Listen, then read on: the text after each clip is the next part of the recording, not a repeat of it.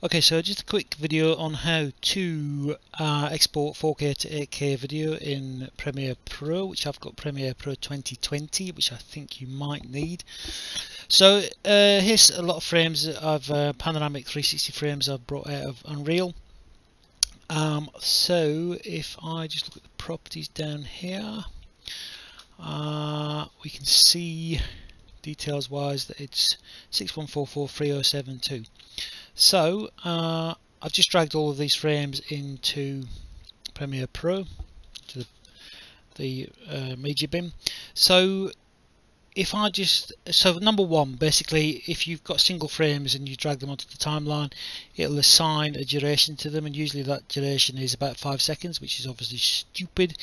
So if you just select all of the frames you need and then you go to speed duration, and this means that this will apply these duration settings to all of your static single frames, and I've kind of I think I've rendered it out at 30 frames a second, but for some reason instead of being 0.03 per frame, it needs to be 0.01 to look normal. So that's kind of a decent setting if you want to be bringing single frames in for them to be running at 30 frames a second, if that makes sense. Okay, so let's just grab all of them and then drag them in. Sometimes it doesn't recognize them. Thanks.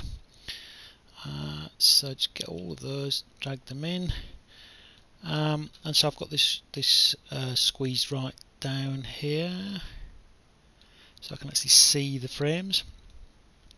So these are all the frames. So now if I go to export, I've now forgotten how to export media. So if you go match sequence settings, it's not giving us, it's giving us 1920 times 960, which isn't correct, obviously, because it's come in at 4K.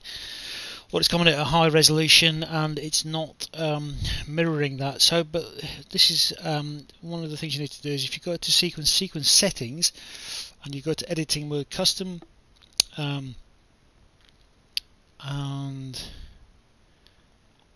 you basically just do this. You basically just need to go to editing mode custom, and then if you then go to it'll recognize, if we go to H.264, it then recognizes for some reason, as long as this is on H.264, for some reason it recognizes the size of the frames all of a sudden, which is quite useful, obviously. So that means that we can now export this at a high resolution or a 4K resolution. Okay, thanks.